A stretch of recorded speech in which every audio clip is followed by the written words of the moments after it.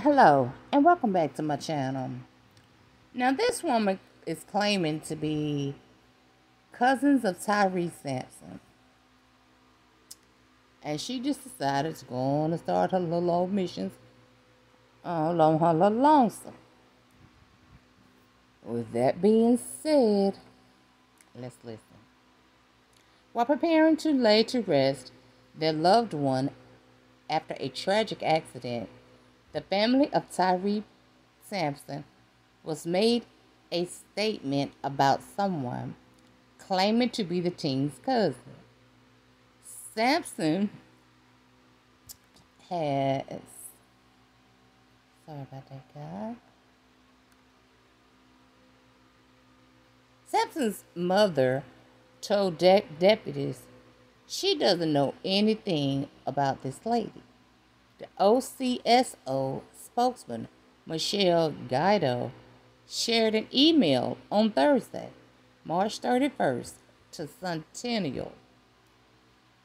Her lawyers also confirmed no one in the family knows this alleged cousin.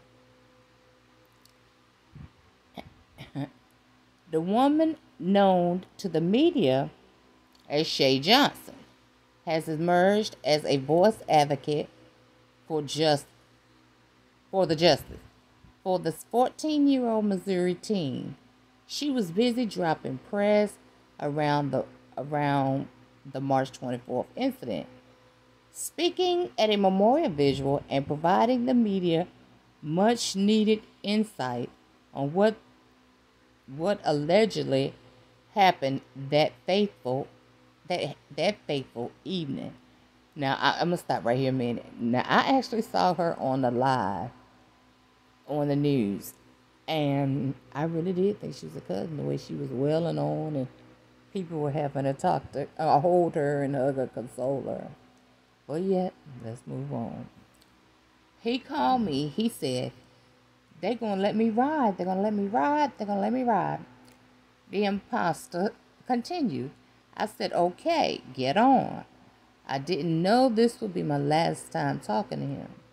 She targeted her anger, which the operator will allow the 6 feet, 534-pound teen on the ride, despite the restrictions.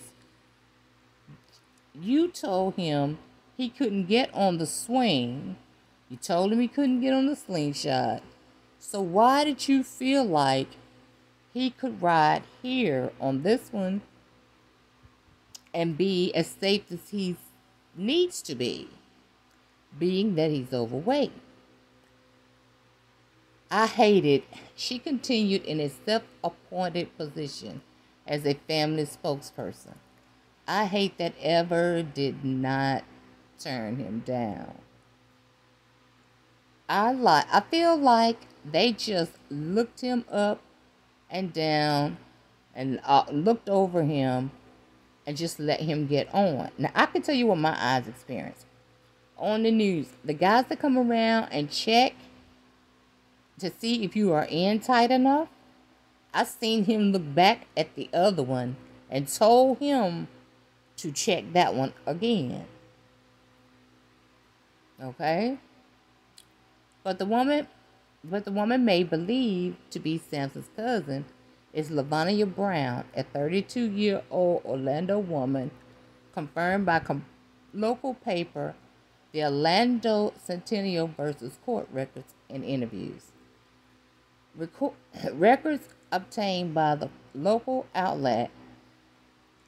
Brown had been jailed at least 4 times in her life, including on charges of domestic violence, driving with a suspended license or revoked license.